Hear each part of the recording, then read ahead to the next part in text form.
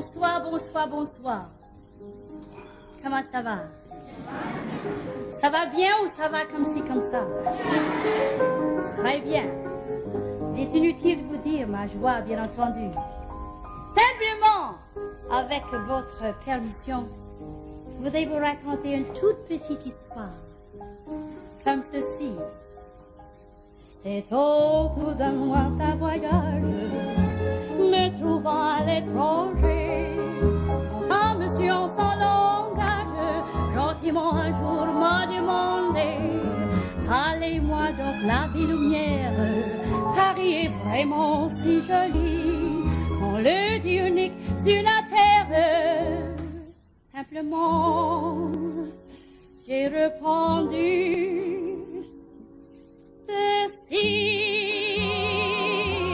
Eh bien, voilà Paris, c'est de le petit matin le plus joyeux refrain de tous les petits moineaux de Paris. Eh bien, voilà Paris, pour aller au boulot, c'est de prendre son métro et de bien s'entasser à sa ville. Eh bien, voilà Paris, ce sont ces gens pressés qui courent de tous côtés, mais qui sont heureux d'être Paris. Et puis, quand vient la nuit, c'est la course de taxi, de petits bals, boîtes de nuit, et puis toutes les lumières de Paris. Voilà Paris. All right, I think we're ready to go. Santa Rosa, California, welcome. Thanks for joining us today. Welcome to Museum of the African Diaspora. That music was by Josephine Baker. I think it might be a cover, but it's from 1955 and it's called Voila Paris. And so the reason why we're playing that song is because I think France is going to come up a few times today because a lot of artists have gone to Paris to practice their art. But we'll talk more about that a little bit later. So my name is Today, and I am with my colleagues Dimitri, Remy, and Aswan. And MoAD's physical building may be closed due to the mandatory shelter in place, but you can still get your fill of art and artists of the African diaspora every other Thursday at 2 p.m. PST. And we invite you to join MoAD Docents as we look at art with curiosity and wonder. We contextualize the art and discuss the artist, the art form with you, and say whatever wonderful thing comes to our minds, because this is our art as we see it. We will follow all talks with an audience Q&A, and also you can chat with us as we go. In this week's Art as We See It, MoAD Docents look at drawings and paintings of portraits. We search several public domain archives to bring you selected portraits that highlight Black artists and Black subjects. You are, of course, invited to join our conversation via chat as we discuss aesthetics, cultural context, and anything really. And I hope you enjoy your time with us, and we look forward to your contribution to the discussion in the chat. If you are joining us from Facebook, please leave a comment, and we will jump in and out of Zoom to check on you. And I do have to say a little bit about why we chose this and why we chose the portraits that we're showing today. And all the portraits are of either by Black artists or the subjects are Black, but they're the central focus. They're not in service, they're not in the background, they're not hiding, they're not an afterthought. They are the actual chosen subjects, or they have painted themselves. So that's why we celebrate these portraits, and that's why we brought them to you.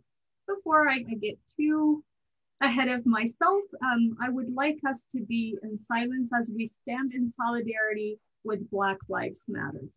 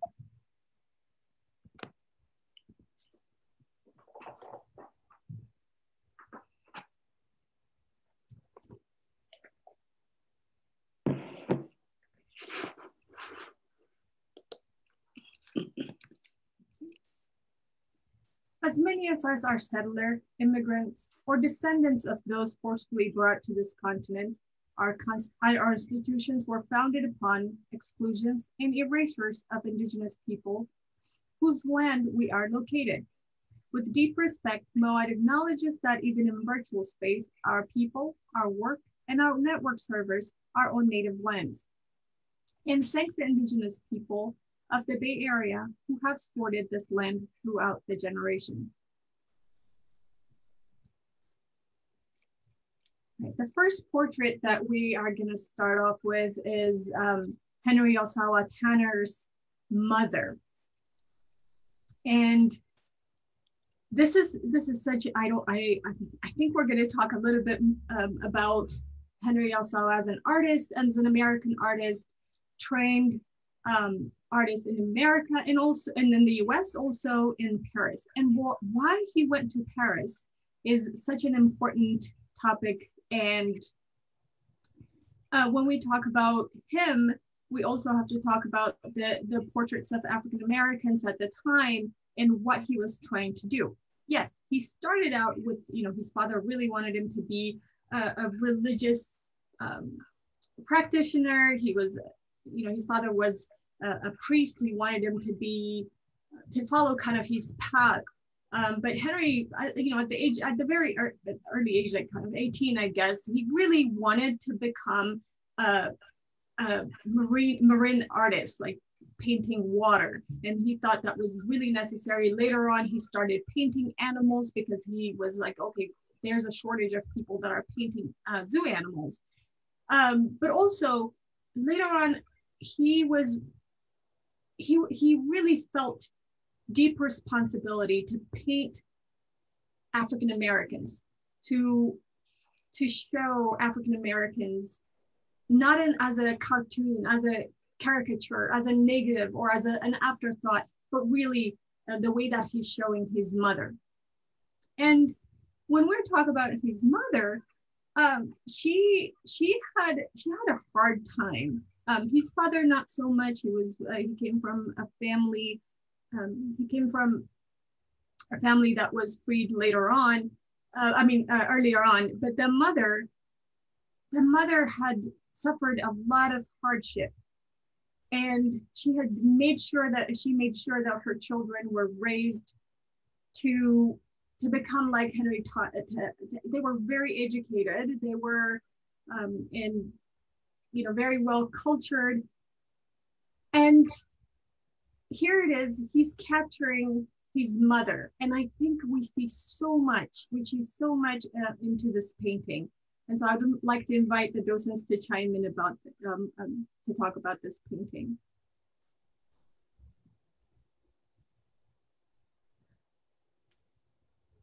I mean, do we see that red repeating all throughout as well? Yeah, for me, when I first saw this particular portrait, what struck me particularly were her eyes and the way that they are cast down, and made me wonder what she was looking at and what she was thinking about as she became central focus. Because it seems like from her story, she was in the background a lot, trying to nurture and push her family, where now she's center stage.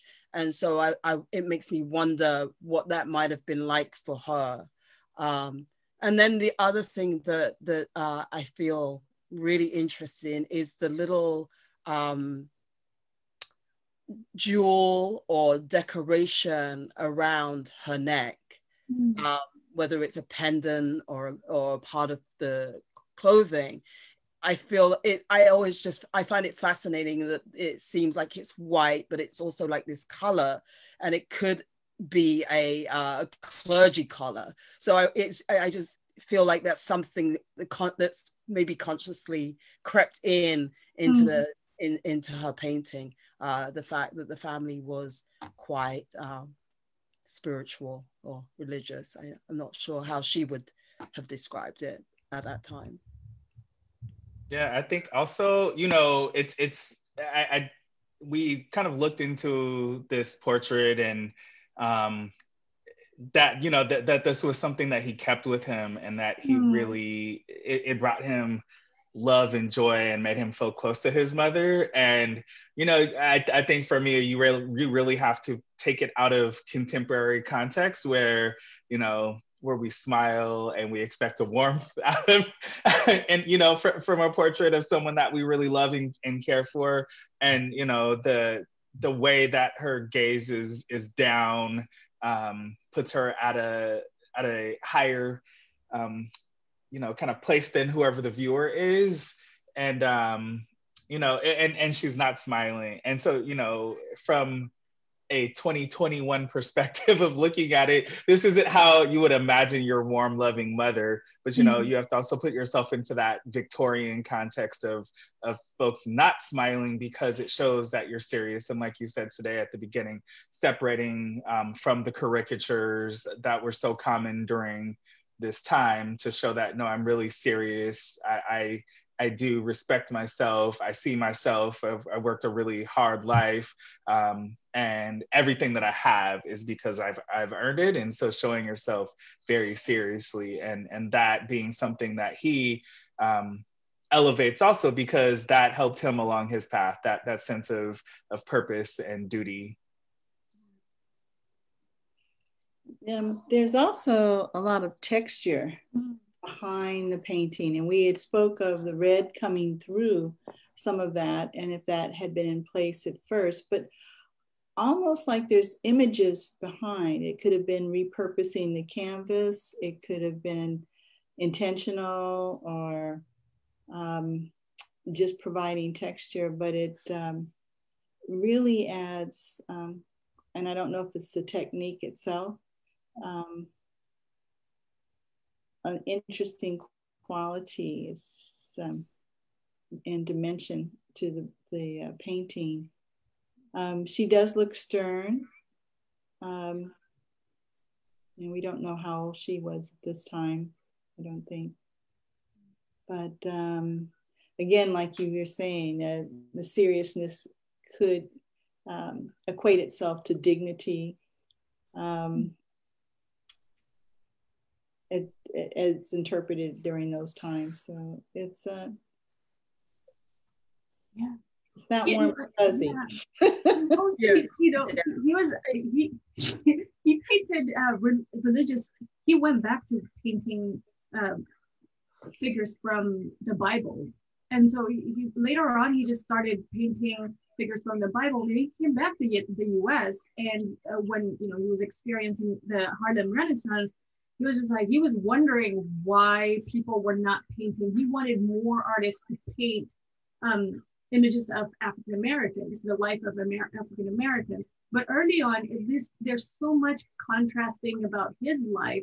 But I think this one is that honest, pure mother, kind of, this is my family, this is my mother painting. But, you know, he was painting water.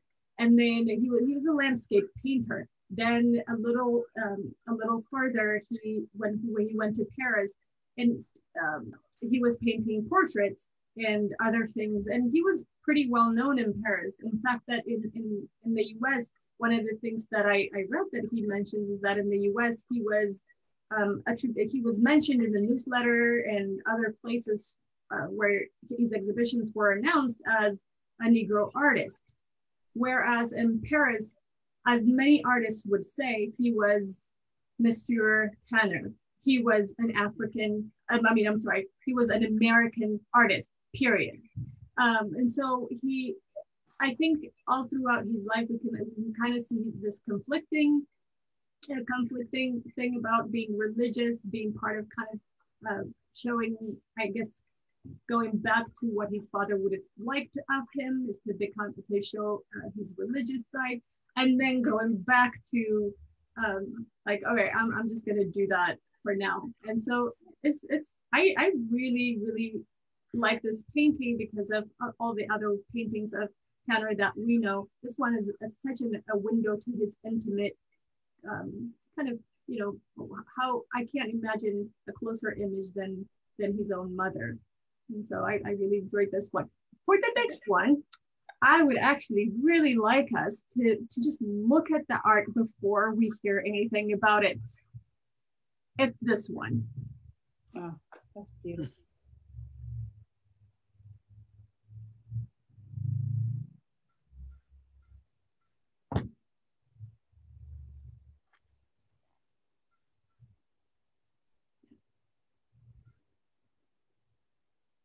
Dimitri, I think my sound is muffled. Is it any better right now?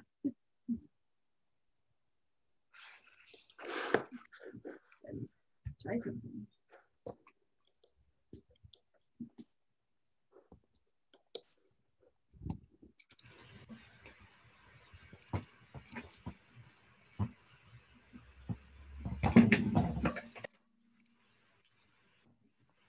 I don't know who's taking the lead on this one, but the first thing that comes to me is just, she's just absolutely gorgeous and regal. And, you know, and what is, and I forget, what is the date on this? Isn't this like 18th century? It is pretty early. I just wanted to show all the work and then go back to actually, it is 1895. And not only is it 1895, this is in Europe, right? So this is in Europe, and he's Asbe is a Slovene painter. And this art has caused a lot of conversation. One, because I think just what we just observed is that it looks so modern. I mean, had I not seen the label, I would have thought this was painted kind of maybe 1970s in the US because of the hair. Yeah, the hair makes it, I think the hair makes it modern. I also think the colors that are being used, and I think when we talked about this before prepping for this show, I think Dimitri, you talked a little bit about the pigments that would have been available to people at this period in time. And I think, and certainly a lot of the European art that we look in the same period is often, and the Rembrandts is often this dark, dank browns and greens, and you know, everybody looks like they're, you know, depressed. But this just has so much light and so much beauty. And you know, she could have literally walked off of any major TV show of the 70s or to the 90s, or any catwalk from Paris to Milan, and also she just looks like so many of the women in my family as well. Mine as well. Not me so much, but yeah, I think. Yeah, I think also it's just like from this period, you know, just thinking of 1895 and what was happening throughout the rest of the world. You know, in the United States, we were deep in the middle of Jim Crow, you know, and to see a Black subject painted so lovingly and so regally, like with so much care, you know, that bright orange, which I'm imagining, you know, I'm not an expert on pigments, but, you know, I did look into, you know, when things like cadmium, red start to become popular, and it's around this time. So, you know, he is taking these, and so to what Remy was saying before, a lot of the natural pigments came from like ochre and minerals that you find and you would grind down, and that would be your pigment. So, you know, somewhere around this time, the use of using heavy metals, which are much more complicated to work with, start to work their way into the pigment. But the way that he uses the orange, which melanated skin has undertones of oranges. It's not undertones of pink, you know, with European you know, subjects, and there's yellows. And so he has taken this orange and this yellow, and he, if you look at her skin, you can see where he has it shining through, and then he really just lets it explode into the background. So it's a very, very contemporary use of the color and the pigment. And, you know, this shows some care about this subject who we don't know what her name is. We don't know who she was, but he obviously held her in high esteem. And I feel like the other thing with the hair, which is very different from Europe to what was going on here in the Americas, to me that just symbolized so much freedom. I mean, even now to wear our hair loose like that is still a major statement of freedom. At the same time, a lot of the hairstyles here in America were being pushed to more like they were experimenting with the straightening products and things like that to try to feel more assimilated into, if that's a word. I don't like that word, but yeah. So, but just really looking at the hair, and for me, that just expresses how free she must have felt to just really, truly be herself. Yeah, I also agree with the hair. I love its natural look. When I first saw this, it was sort of a Grace Jones type of, when we look at timeless, but it's using the beauty of natural hair, and the artist captures that well. And it looks like her lips are pursed, I guess is what you might say, but like she's about to say something is the other thing that I noticed. And she's not looking at us. So yeah, I wonder, is she in thought or reflecting or getting ready to communicate something? I also love the textures of the things that either the garment that she's wearing, it's soft, and it really softens the picture. And of course also the background is just really and how the background colors are integrated into the portrait is really beautiful. Yeah, I'm just now noticing like in the eyes, and I see that orange. I see that orange in the eyes as well. And also, let's be honest, to get at that time for a he's not a black artist, but to get it to that level of detail and to show what black skin really looks like, to show how light falls on black skin, where that brown, all of it is just, I think it's such a genius work. There is, she could have been a U.S. counsel's wife in Munich. There's a lot of anticipation about, like a lot of guess about who this woman is. If anyone knows, so that's here, please let us know. That would be really great. You can email us, let us know if you find more about this portrait for sure. But there's a lot of speculations, and we really don't know. I think the last thing I wanted to say really about, first of all, the incredible skill level of this particular artist in terms of handling lighting. But not only that, but I think we don't often think about the skill level of the model, of the subject, to be able to sit and hold and be in your own sense of beauty and being, in order for somebody else to capture it, is also another skill I think often gets missed, because we often talk about the skill of the painter or photographer, but there's always the skill of the model who and something like this, she would have probably had to sit for hours, because it's not a case of he was painting from a photograph. Exactly. And I wonder, Remy, like, had there been ear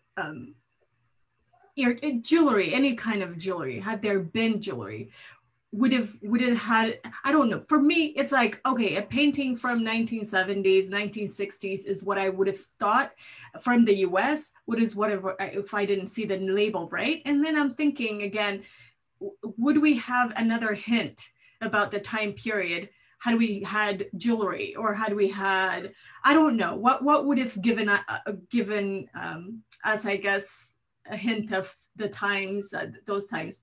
I don't know. That's just my mind kind of going into these details. Now the next one, again, I would like us to really look at, and I've shuffled things around, so I'm so sorry for the docents. Dimitri's like, yeah, you did. You messed up. It's okay. It's so, fun. So, the next one, I would like us to take a look at before we start talking about it. Just take it all in, and then we go into the details. Lord, that baby gets me every time.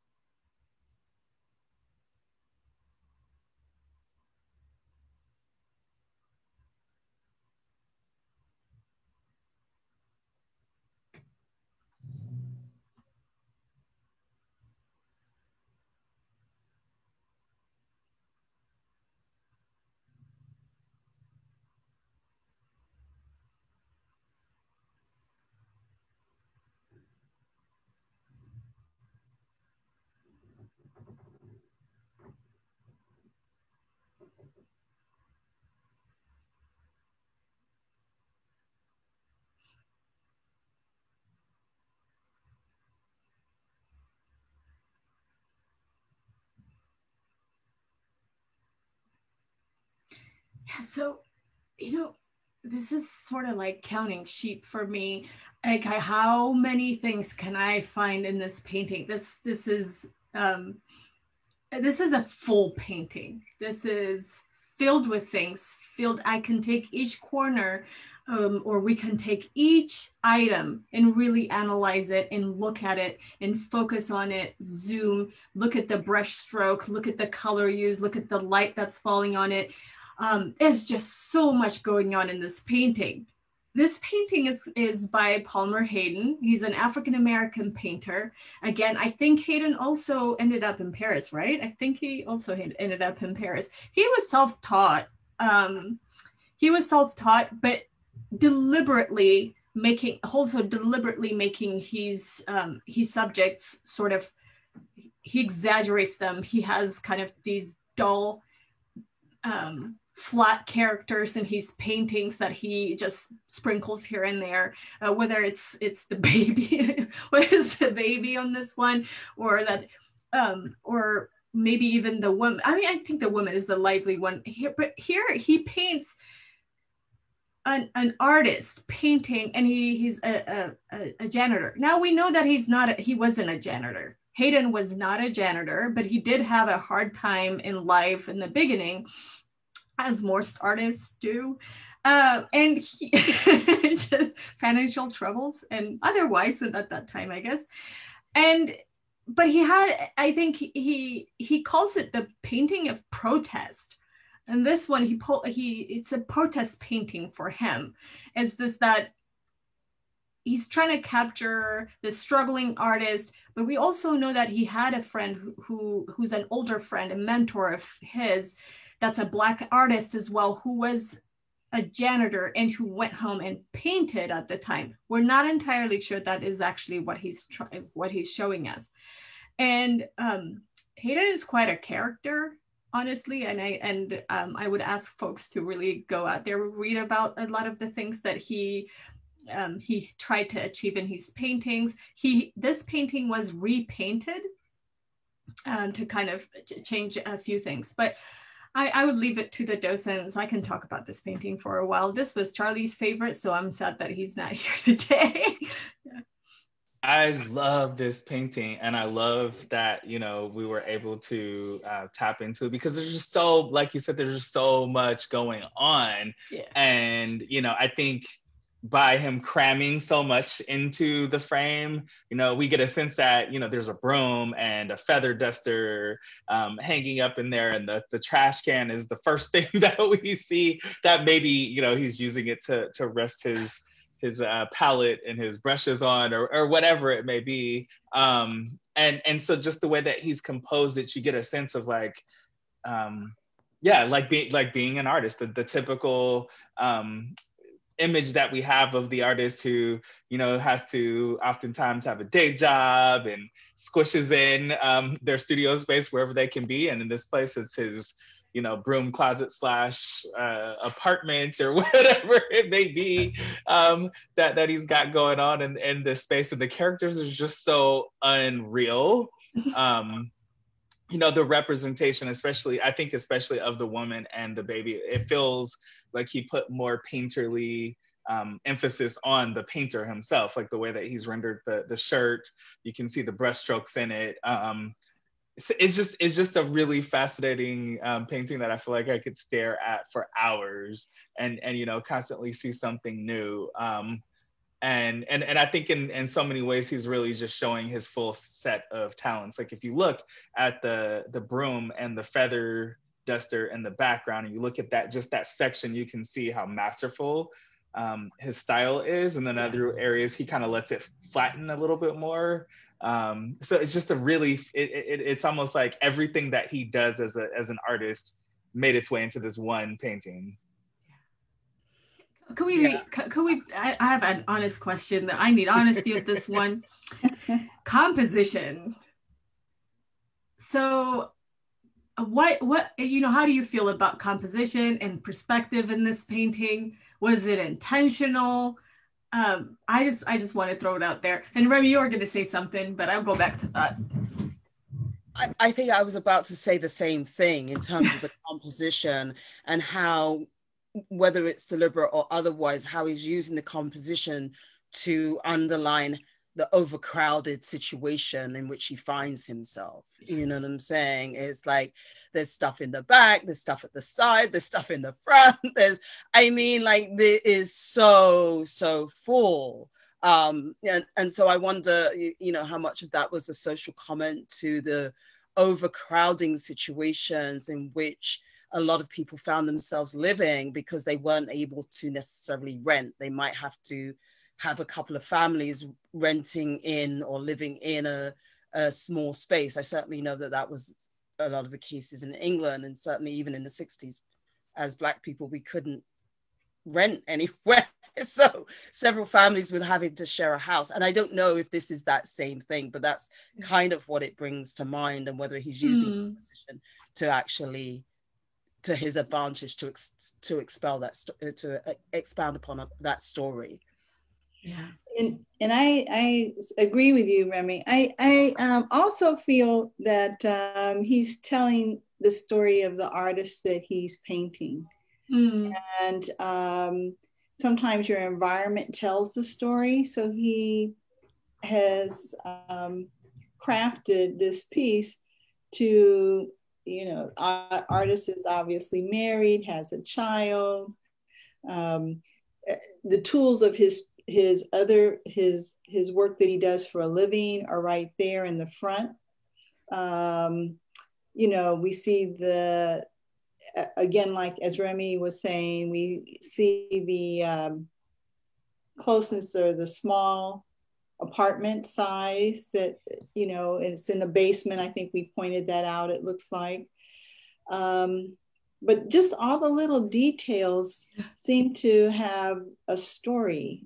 You know, if we know what the story is. I was curious as to the painting. I didn't know if that was a person holding a child or if that was a cat, if that was a painting of the cat in the back. In the back, it's the cat with the blue background. That is the cat, because the cat's on the floor. So, you know, the wife, and then just the little details. The wife, what is that, gingham? Is that a gingham? Yeah, it looks like that little brooch. Yeah. And the child staring intently. Oh my God, that's funny. That's a good word for it. That's a good word. The baby is a little bit scary. Yeah. We're not going to beat up on the baby today, but no, we're not. You're right. We already did that. Her makeup as well, which I think is really incredible, that she's wearing the black eyeliner. You can see like the mascara and the lipstick and the earrings, and the fact again, she's obviously, you know, dressed for this occasion, to sit there. It looks also like she has nail polish on her nails. So again, I think all of these little tiny hints give us clues into everything. The baby's very intense.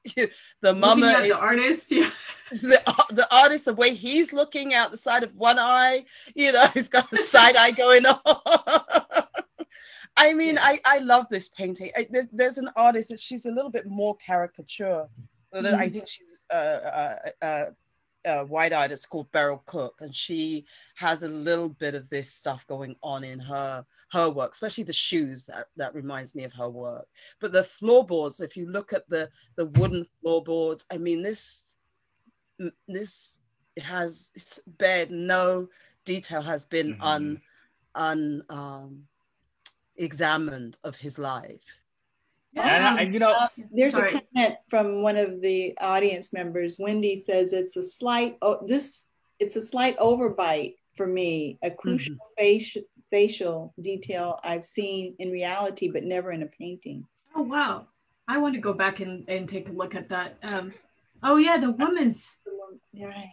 Oh yeah, I think for me also just kind of, I always like to contextualize thinking about history and what's happening at this moment in time. Yeah. So, I mean, it's circa 1930. So, you know, is this Great Depression, or is this, you know, it's during the Harlem Renaissance, or, you know, kind of like the end of it, and just kind of thinking about how all the European, you know, big movements are starting to happen in the 1910s and 1920s. And then you start to get, you know, during this period, the Harlem Renaissance and African-American artists coming up with their own style, you know, looking at the European styles, but trying to define what was an African-American aesthetic at the time. And so, you know, I think that's where we start to see him playing with so many different styles, as he's like, trying to define what is this African-American aesthetic that does not rely on whatever Europeans are thinking. You know, primitivism and cubism is such this big thing at this time. And, you know, African-Americans are pushing away from that, as to like, okay, you're looking at our ancestry for inspiration for the styles of the most popular art. What is our own that's separate from you? And so, you know, that's kind of what I get from this painting, as an artist working through like, what is my visual language? Yeah. And beginning to tell a story that's not just either a portrait or a landscape, a real, you know, driving a painting that drives a real narrative as well, and tries to record everyday experiences. That is so true. And you know what? I wish we had loaded half an hour for this one, but we have so many ahead of us. And Remy, this one is yours. Oh my goodness. Yeah, for me, I think where to even begin. One of the things I really want to talk about with this particular one, the fact that it's charcoal.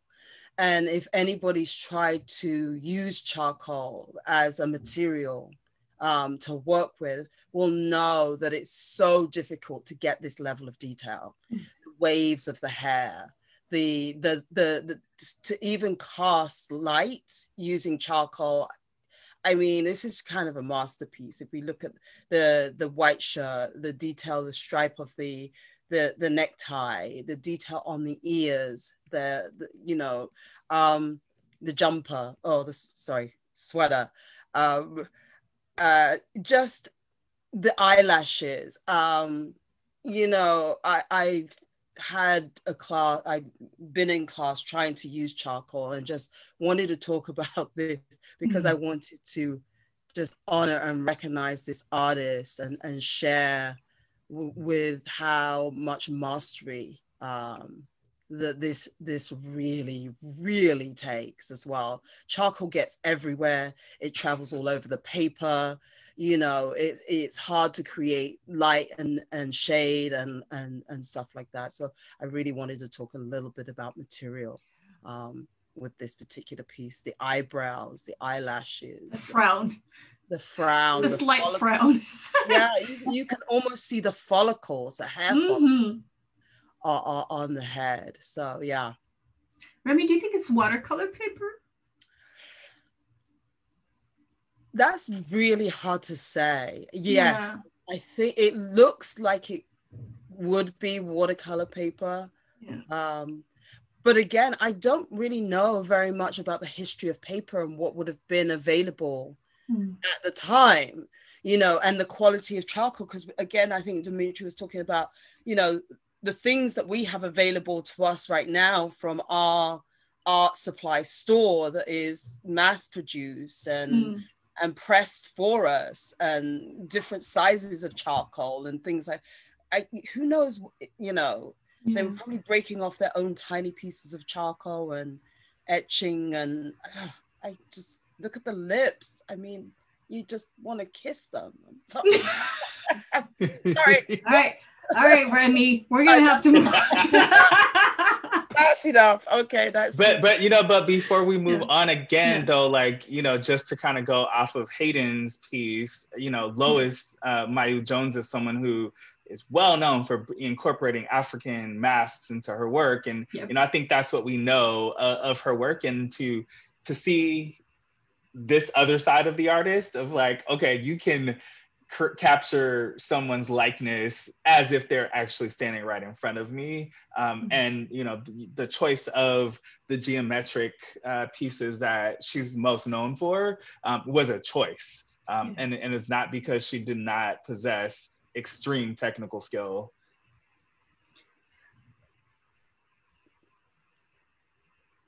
We have another piece of her, so I think that's definitely gonna be the one we just looked at with the janitor painter.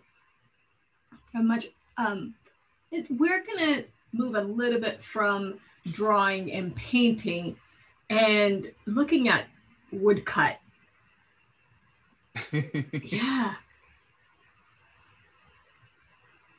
Yeah, I think while folks are taking in this image and kind of thinking of what it is, I want to go through a really quick you know, story of who William H. Johnson is, because I didn't know who he was before, and I think a lot of folks don't know who he is. So he was born in South Carolina, moved to New York City at the age of 17.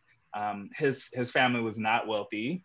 And so he got a job in New York City and was able to pay his way into the National Academy of Design, which was a prestigious school in New York at the time. As soon as he graduated, he moved to France and spent the 1920s in France, learning about expressionism and emotional paintings. No one knows what date this piece is, so it could be from many phases of his life.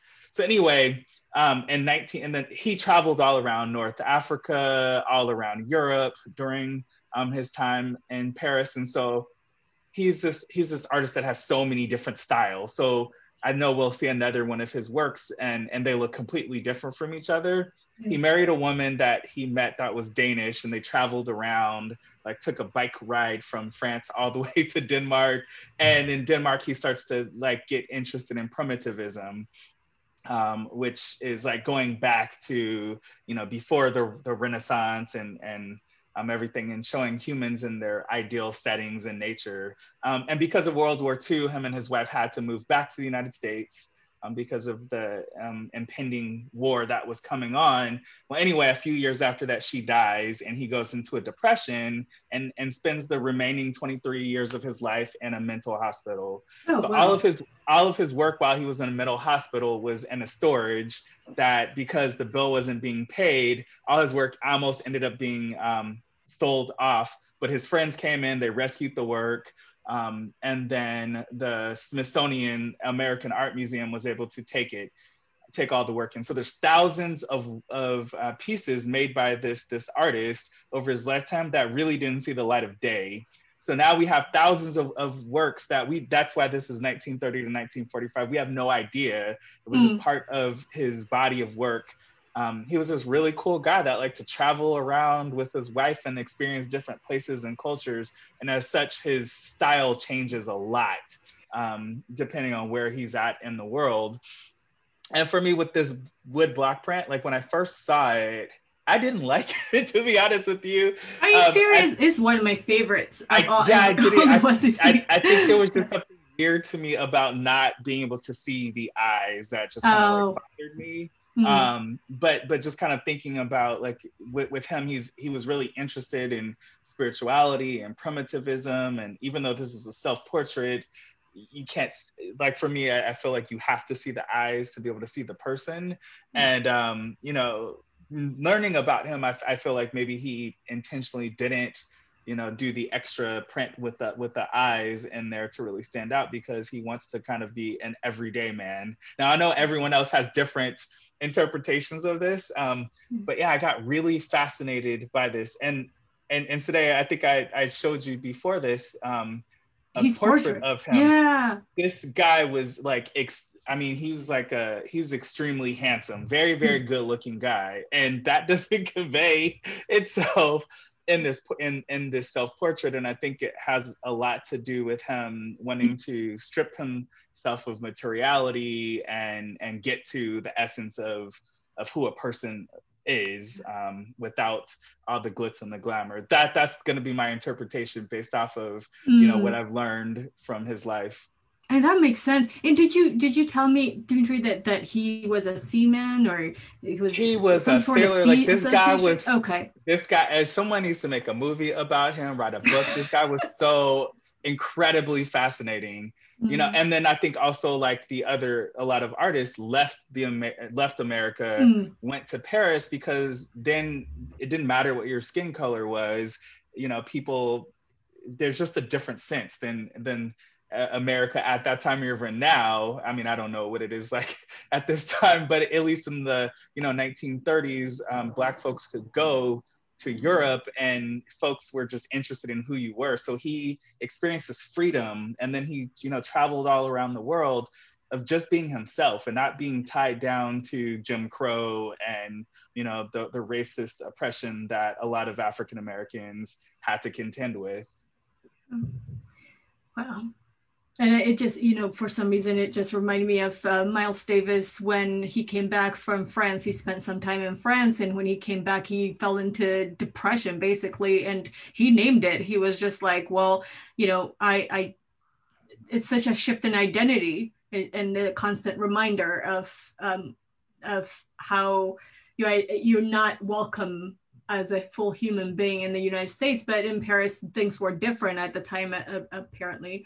So yeah, it's just so fascinating. And with this one, I feel like he's wearing a sailor hat or something, because that blue, that blue is just, yeah.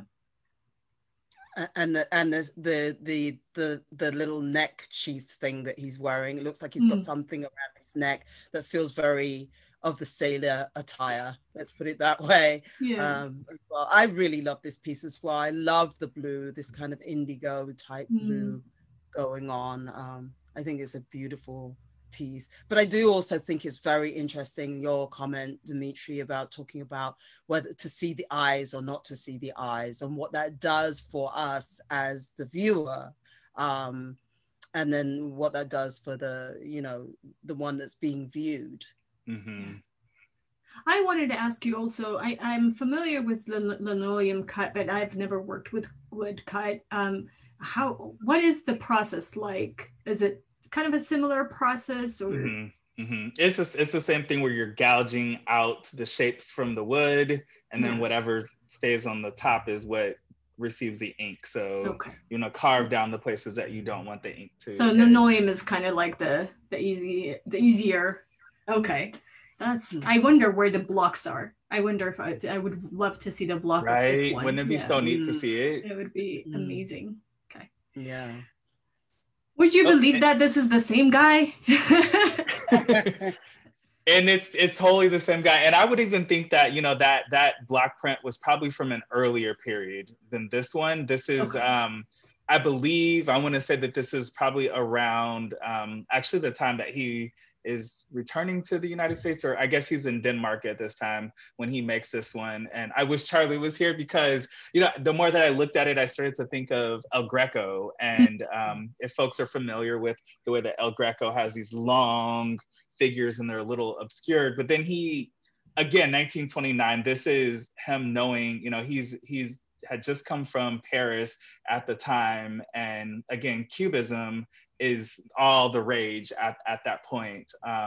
And so, you know, I think he's kind of, again, like experimenting a little with Cubism, where we see parts of the face that you shouldn't see when someone's turned that way. And again, that elongated figures like El Greco did. He became really interested also in religious art. I think you said that about Haydn's work as well, of really thinking about religious iconography. And so that's also what makes me think like he would have to have known who El Greco was, who did a lot of these, you know, paintings of, you know, Jesus Christ and the saints and, you know, all this religious iconography. And it feels like he's kind of pulling that into his work.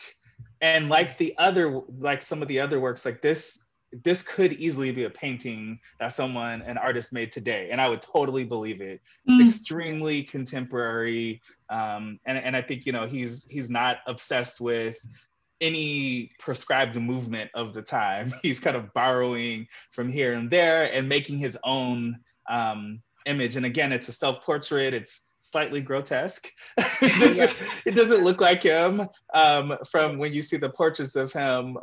But, you know, I think that also goes to his fascination with primitivism and spirituality and trying to get to, you know, who he was at the core and not just the surface level.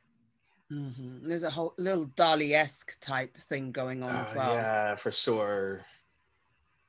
You know, so I also sorry, Remy, go ahead.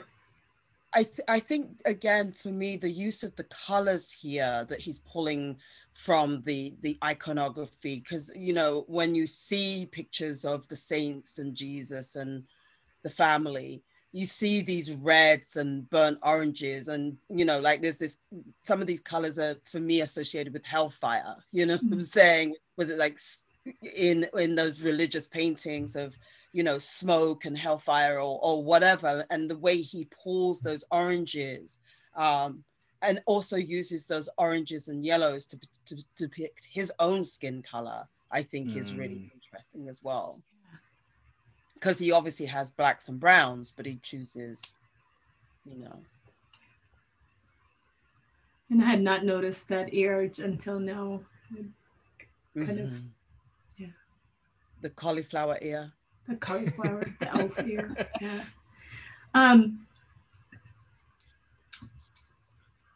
And yeah, let's just take it all in. This one is such a good piece. This is such a, I think people of the diaspora, we know what that is. We know when the diaspora lean with the hands on the hip, just about to say whatever is on our mind. We're going to give you a piece of my mind right now. Such a gentle soul and delicacy that this is been put together. You know, the very light touches of the necklace and the flowers of the blue dress. I just think it's just so beautiful. I mean, one of the things I think has been consistent looking at all of this work is just shows how much technique around lighting. Yeah. You know, getting lighting. I mean, and I think even today, photographers find it hard to get lighting right for our skin. So to actually be able to paint and get lighting for our skin must have been even more strenuous and need of high technical level of skill as well.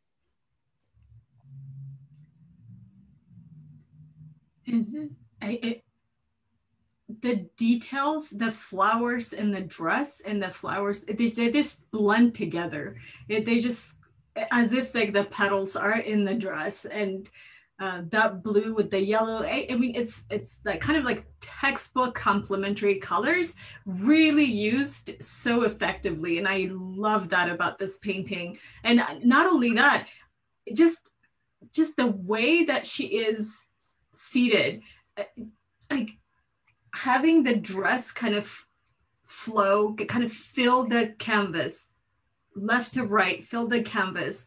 And when we talk about composition, when we talk about all of it, it's just such a complete piece for me. And the necklace. And I almost want to see what is in the pendant. I want to see what is in there. Is that a photo? Is that what's in the pendant of the necklace? Right, and I think you're right, Sade. I think it looks like there's an image there, and I hadn't noticed that before. Yeah. So, but when we had the close up of the dress, I said, "Oh, it was interesting." I also like the. I'm sorry, did I cut you off? I didn't. Not at all. No, I'm really wanting to hear what you're saying. I really love the combination of colors. It really. There's a soft light that is cast sort of from her lower, what it would be our left, but her right. And it's a warm cast that highlights her skin, I guess, up her neck, that I thought was quite nice. But see, there's this warm yellow tones that are coming in as though she's lit by the sun from something from the bottom of the left-hand side. But I think, again, creating beautiful skin tones, just in pulling in some of the colors that we see in the flowers, in the backdrop. Really, artist has done a really nice job. Yeah, the wedding ring as well. I hadn't noticed the wedding ring before, but again, I think it tells us a little bit about who she is without very, it feels just very understated, you know. Right. Yeah. And I mean, we're looking at a very prominent painter, a very prominent American painter here, and you know, I don't think anything is wasted. I think everything has meaning, purpose, space is used in such methodical way. And we'll look at another portrait also of, it's just, I think it's just such a contrast to kind of look at this one. And just wanted to say go ahead. Our audience, Wendy also mentioned that the low, possibly floor level light reminds her of Toulouse-Lautrec lighting, especially in the face. And now we see the pennant again. We see the pennant again. Isn't that amazing? That how I saw it, I pretty much saw an image in there, but I don't see it now. Yeah.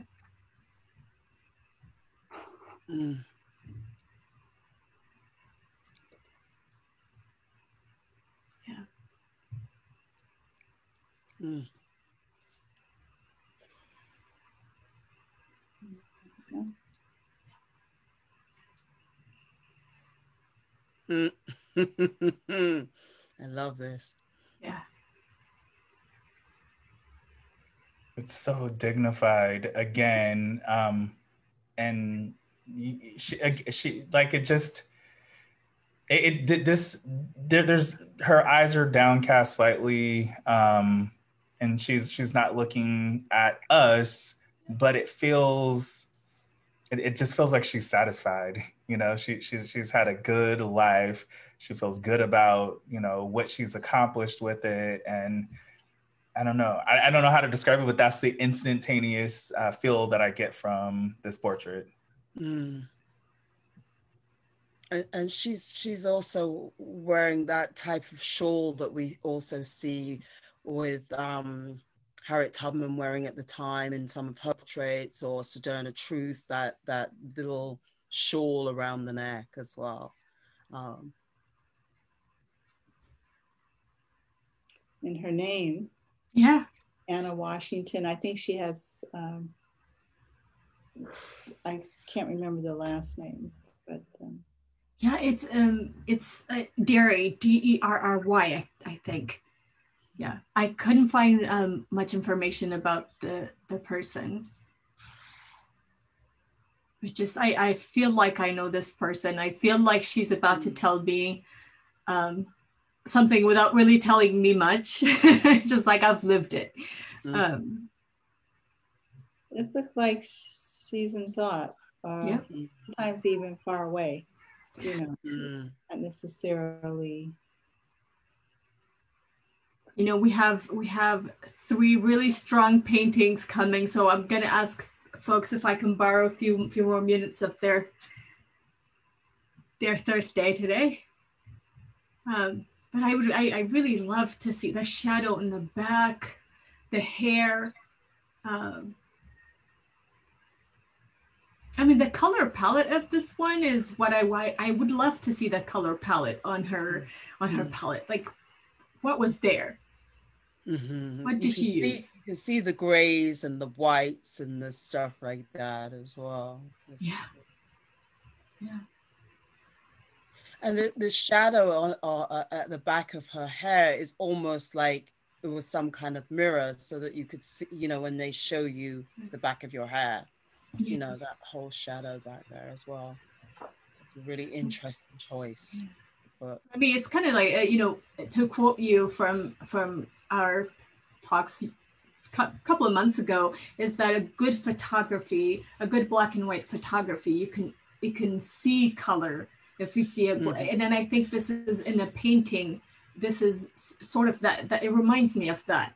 I can see the light, I can see the bright light that is coming in, I can see, there's something about this that is rich in color without only using neutral colors and brown. And so I love the earthiness of it. And I almost see it's bright for me. It's a bright color for me. I think we lost Remy. I think she'll be back. The placing of the shadow really adds the dimension to the. Oh, yeah. Yeah, it's really, but yeah, greens as well. I do like the earth tones.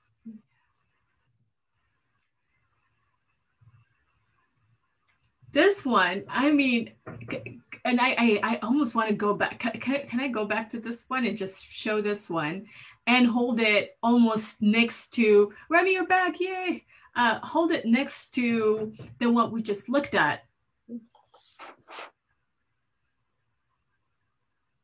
And this is a self-portrait. This is proclaimed self-portrait. So we don't have to wonder who this might be. Yeah.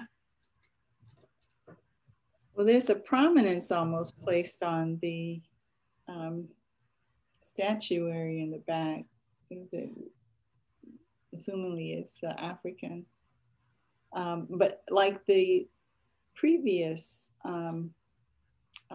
portrait, or the artist studio, this also shows maybe her interest. This is again the story. She has a pendant,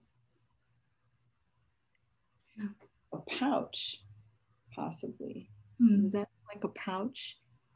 An amulet? It might be. Yeah. Could be, but her environment as well. It tells it. But there's a lot going on here too. Beautiful colors in the face. She's picking up the reds. I like that. And my eyes go directly to those paintbrushes. Also, like first I see the little figures in the background, and that makes me think about, you know, her interest and what she's so well known for is bringing in the African aesthetic, but not from a primitivist view, but from like, this is our culture kind of view. And then I start to notice, I'm like, those paintbrushes are really well done. Like, you love your paintbrushes. And it reminds me of when I was a painter, and like, you become attached to them. You know, they're an extension of you, and it's how you as a painter create your art. You know, you each brush does something different, and you become to just love it. And I feel like she it's just this interesting meta thing where she's taking her paintbrush and she's painting. Sorry, I'm going to go deep into that. Oh, just like imagining her, painting the paintbrushes so meticulously with the paintbrushes that, that she's representing. And I have never seen a self-portrait of her, and I love this one. Yeah. We see like if you study art history, you're going to come across her work, and you're going to see the ones with the African masks that are so prominent, and how she's playing with shapes and dimensions within them. But to see a different aspect of this artist is really amazing for me. Yeah.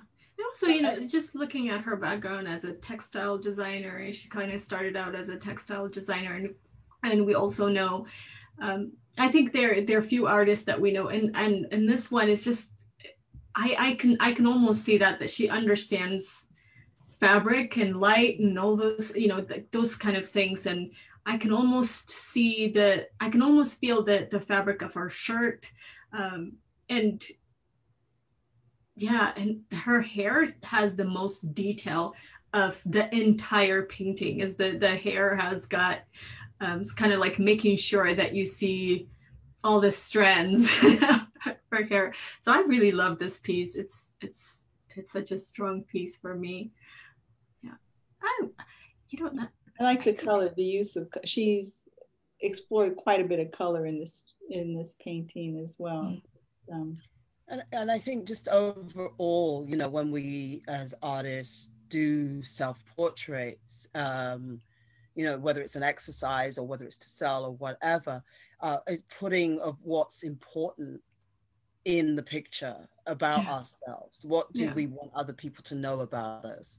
And seeing her not only with her paintbrushes and as Dimitri was talking about, the relationship with our tools, but also the easel as well, and to choose to do a self-portrait of herself actually painting. I think that is, again, that reinforcing it's not easy to be an artist at any time in life, through the centuries, through the times, through the ages, to choose to be an artist and have artist practice and learn these skills that really just take hours and hours and hours to perfect. I just thought that's interesting type of self-portrait that she's chosen. There's a question from the audience. I hope you're okay, Remy. You finished. How does Whistler's mother fit into the time frame of this portrait? I do not know. Does anyone else comparison in terms of the art period and style? I did see that too, Marka, that the mask-like paint shape painted into her face. I just noticed it actually as we were, looking at it. And the other thing is, you mentioned detail on the hair, but if one of the statuary in the back has significant hairstyle, and I know it indicates status a lot of times, your place in society. It's at some point, if you are also age as well. So if there was one in the far back on our right. I see it, yeah. Anyway, but she said, I see a mask-like portrait. Oh yeah, you mentioned that. Okay. Whistler's mother was painted in 1871. She should have known it, but she painted this in 1940. Yeah, I mean, it was like 70 years later, so she would have known it, but I don't know if there was a connection. And maybe the chair, is the chair what she was thinking? The connection? I don't know. I was wondering if a use of color or. It's a very different color palette than what Whistler's mother is very gray. Okay, I don't know. Interesting though. And then we see, of course, again, I wish we had allotted more time for this one. Then we see this one. Remy, you want to lead us with Malvin Gray Johnson, self-portrait. Oh, you're muted. Sorry about that. No problem. With the muting and the unmuting. Oh, okay. I think for me, I love the colors on this. I love these sort of oranges and yellow tones. But I think the most interesting thing is the angle, you know, to actually chosen to do a self-portrait where you're looking at yourself from above. Yeah. You know, because I don't know that we in any time think about looking at ourselves from above. I think it's just a really interesting choice. You know, usually self-portraits are pretty much same level, eye to eye. And then the masks in the background and bringing in the African aesthetic there. And another, you know, feeling in this one, sense of a lot going on, the overcrowding, the crampedness or confinement or wanting to show all of that I own, you know, myself, my painting in the back, my clothing. So yeah, that's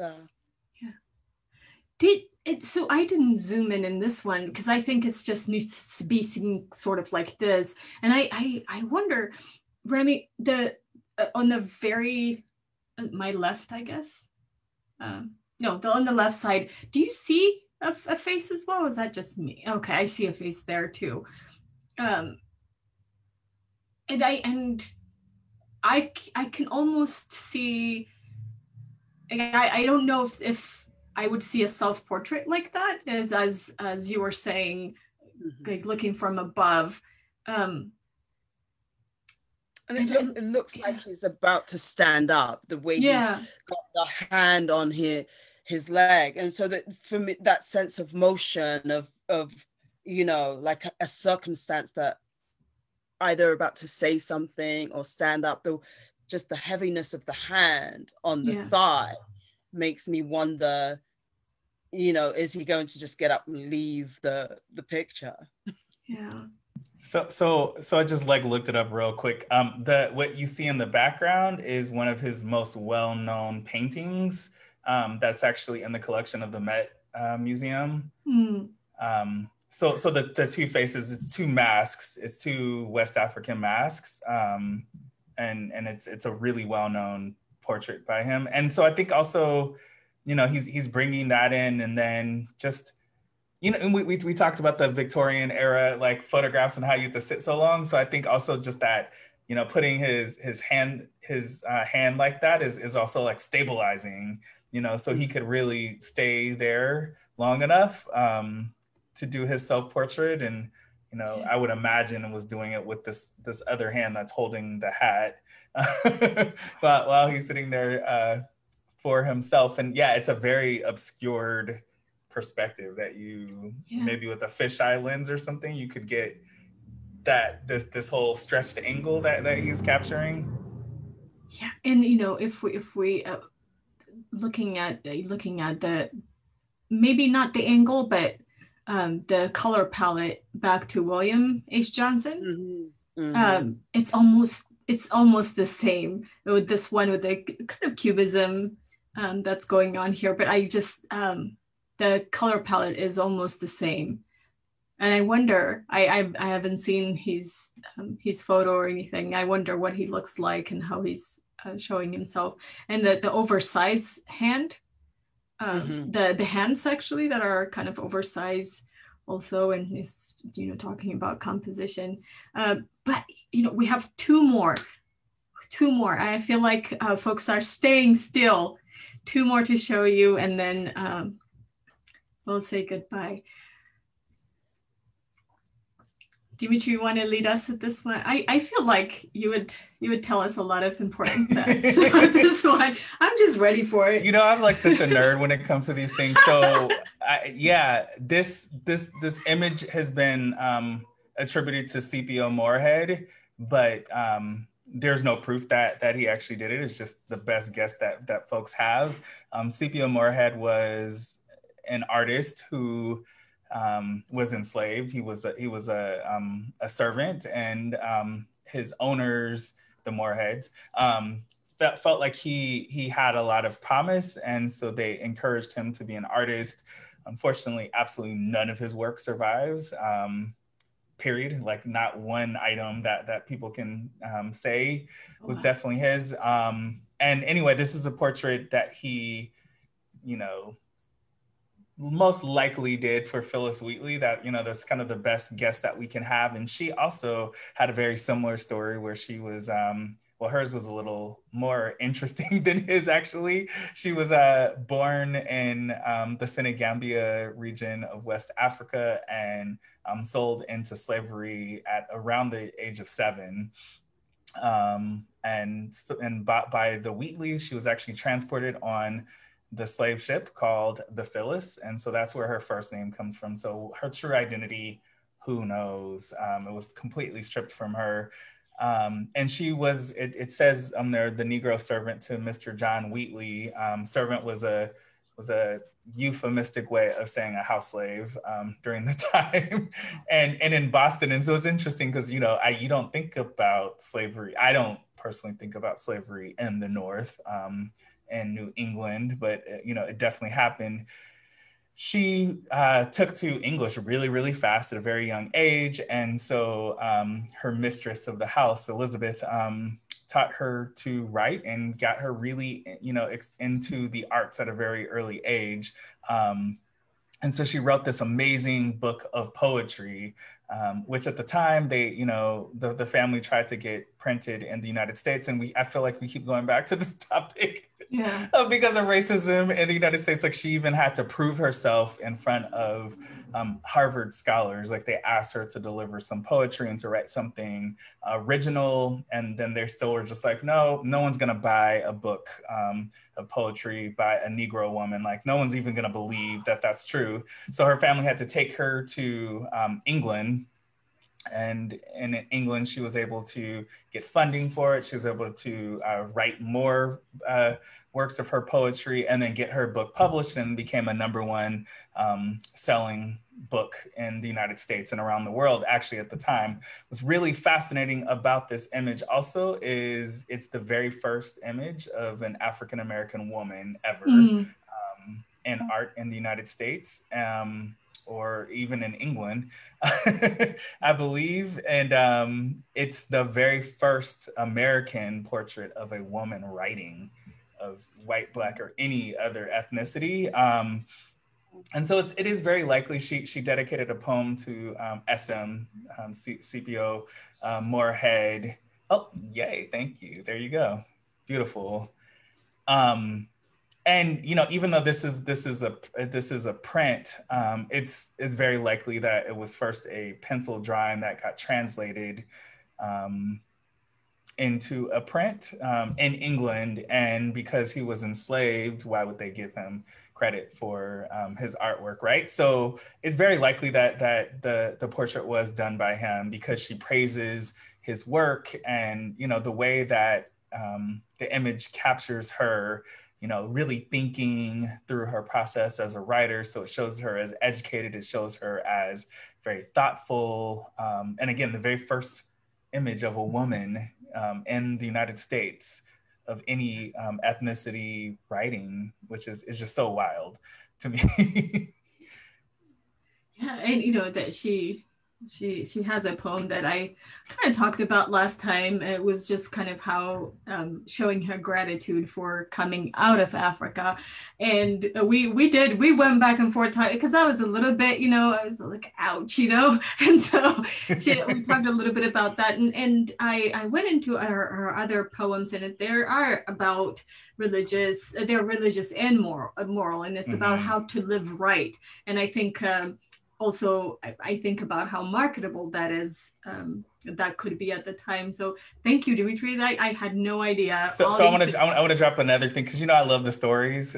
So just before we move on, so her book was published in what year was it? 1771. I want to say, or 72, and a year later, they, the version 2 of the book was published, and her family decided to give her freedom at the time. And so all the wealth from publishing the books became her own after a year, which would have been great had she not met a really kind of useless man who basically swindled away all of her cash.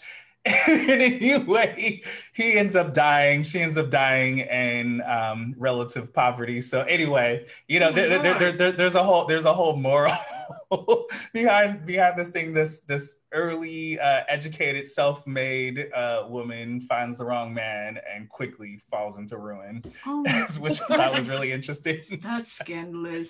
Oh my God.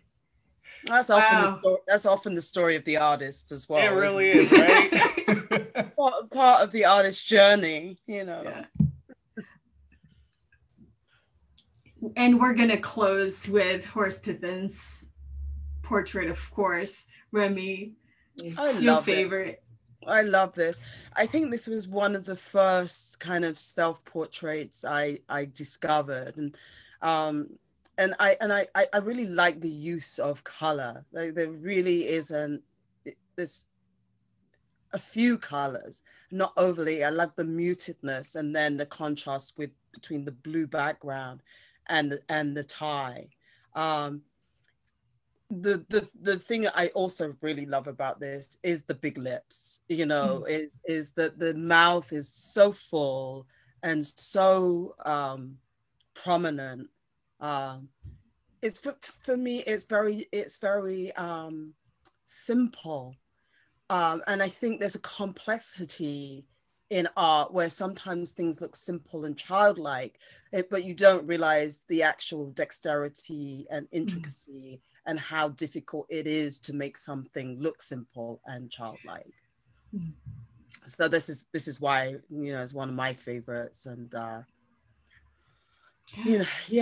don't know what else to say about this particular. I am looking at the shirt and the shadow, and to create that and when you said about when we look at it, it's simple, but there's so many things that are complex and kind of deeply thought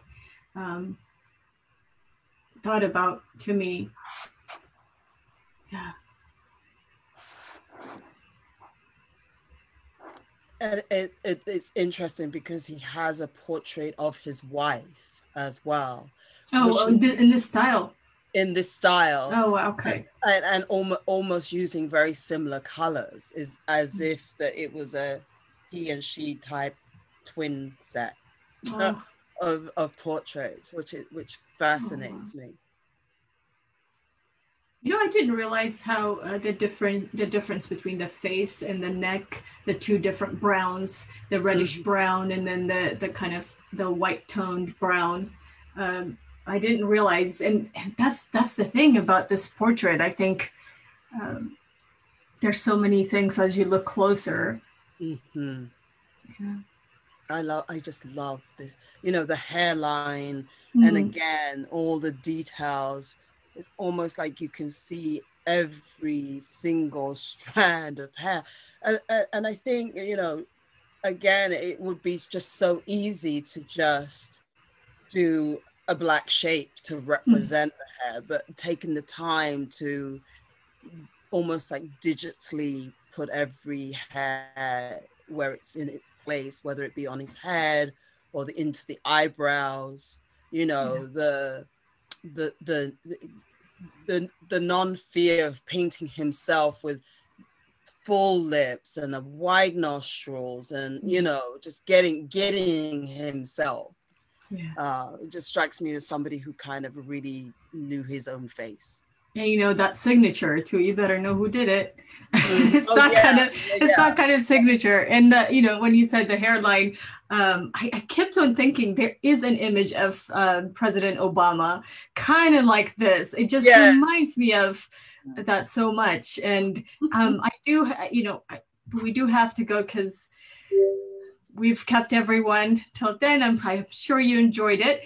And I would like to ask everyone, actually, although it shows that you can support us by donating, there is another way of donating us, and that is becoming a member. If you become a Sustaining member, we will continue to have these programs. We will continue to exist. And so I would like to ask folks to think about becoming members. And if you want to give a one-time support, you can scan that. You can scan this or go to our website and you can donate, or you can text and donate to this program. So we come back every 2 weeks. And I do want to thank our sponsors and individual donors. We do this because of you, and we do this because you support us. And I do want to thank all of the docents. I appreciate it. As always, I appreciate my time with you, and we'll be back in a couple of weeks. Hold on tight, and we will let you know what we're bringing. Okay, everyone, thank you so much, and have a good Thursday evening. Bye.